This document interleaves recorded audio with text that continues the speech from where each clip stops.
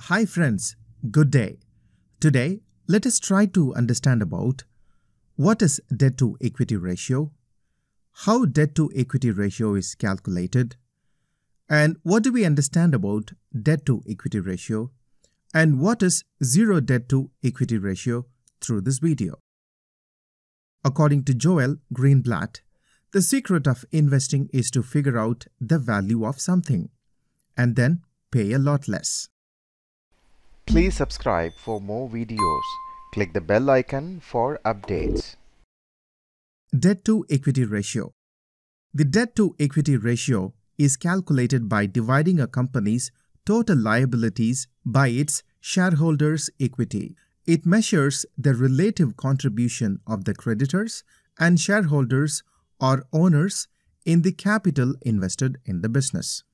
It also indicates the relative proportion of shareholders' equity and debt used to finance a company's assets closely related to leveraging. This ratio is also known as risk gearing or leverage. This ratio is used as a standard for judging a company's financial position. The two components in calculating the formula are obtained from the company's balance sheet. It also measures the company's ability to repay its obligations. If the ratio is increasing, it means that the company is financed by the creditors rather from its own financial sources, which is a dangerous trend. Generally, the investors and the lenders prefer a low debt-to-equity ratio as their interests are better protected in the event of sudden business decline.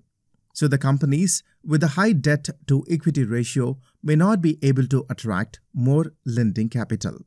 The formula is debt-to-equity ratio is equal to total liabilities divided by total shareholders' equity.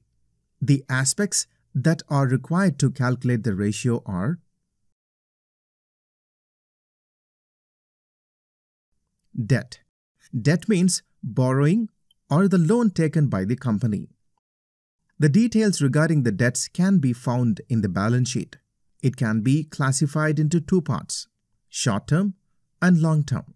Short-term, these are the debts that have maturity period up to 12 months, and these can be found under the current liabilities sections of the balance sheet.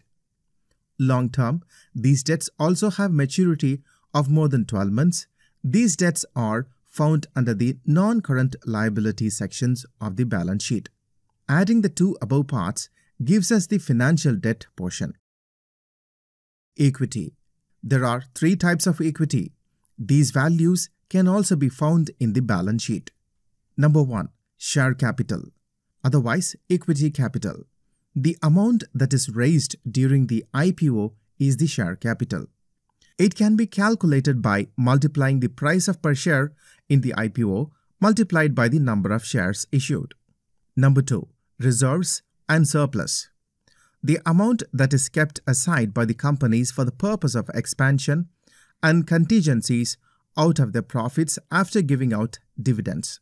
It is a part of the equity shareholder money. Number 3. Warrants. These are the securities that give the holder the right but not obligation or compulsion to buy a certain number of securities at a certain price before a certain time. Adding all the above three gives us the equity amount in the formula. Both the variables are shown on the balance sheet or the statement of financial position. For example, let us assume a company XYZ has taken a debt of Rs 300 while the shareholders' equity is worth Rs 160.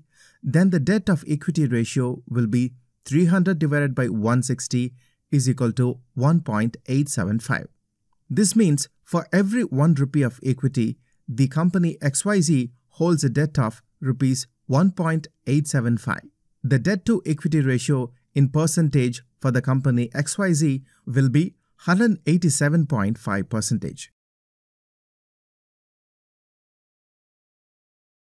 Drawing inference from the ratio. The debt to equity ratio of the company XYZ is on a higher side, which means that the company is more aggressive towards the financial leveraging. Although the higher ratio indicates a higher risk in the form of debt, reaching a conclusion based only on this ratio is also not right. There are two possible conclusions from the higher ratio. Number 1. It holds higher risk. If any problem occurs that leads to the bankruptcy when the company is unable to recover the debt, especially since the price of equity does not increase significantly, such a situation is bad and can lead us to trouble and can cause a hefty investment loss to the company. Number 2. The other situation is that it indicates that there is a higher chance of significant growth with plans like expanding the company. Keeping this in mind, a higher leverage is favorable if you are expecting a good amount of profit in the future. Similarly, if the debt-to-equity ratio is low, it indicates that the company holds a lower risk and the chances of incurring a loss on your investment is lower.